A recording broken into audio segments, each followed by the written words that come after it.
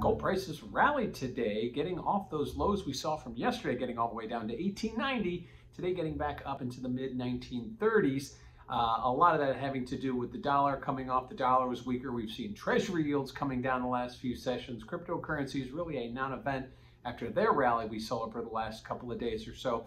But ultimately right now, the market kind of hovering in that 19 to 1950 range. It's been very comfortable there, and that is the range we've traded since March FOMC. At least at some point during every session since March FOMC, we've traded within that 19 to 1950 range, with only 2 days settling outside of that range, and that was on March 24th and March 25th, and they were brief and they weren't very far above that range, and obviously we're right back in the middle of it again today. So that range continues to hold as the market waits for more information.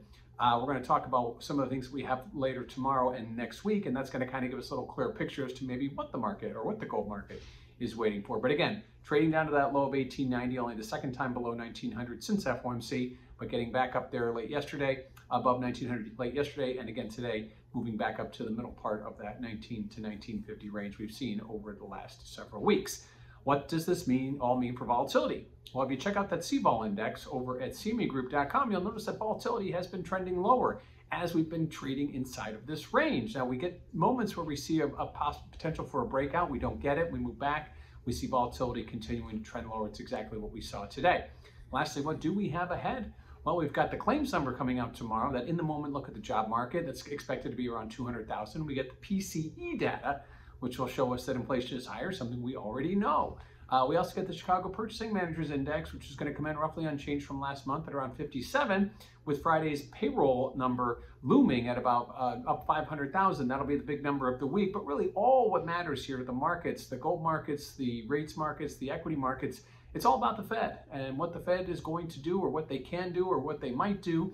And at this point, the markets are still pricing in about 75% odds of a 50 basis point hike in May, with several other hikes coming in the months after, but a lot of that will get recalibrated per meeting and per month. But ultimately, that's really what the market is hinging on here. And as inflation is rising or staying elevated, gold prices are staying elevated as well. If the Fed can knock those inflation price levels down, obviously higher rates are negative to gold because gold is a non-yielding instrument. It could bring gold prices down, but a lot of that is very unclear at this point. But it's all about what the Fed might do and what the Fed will do, obviously, as we get through the next several months. So gold prices holding that range we've seen since March FOMC, 19 to 1950, today hovering just near the midpoint at around 1935.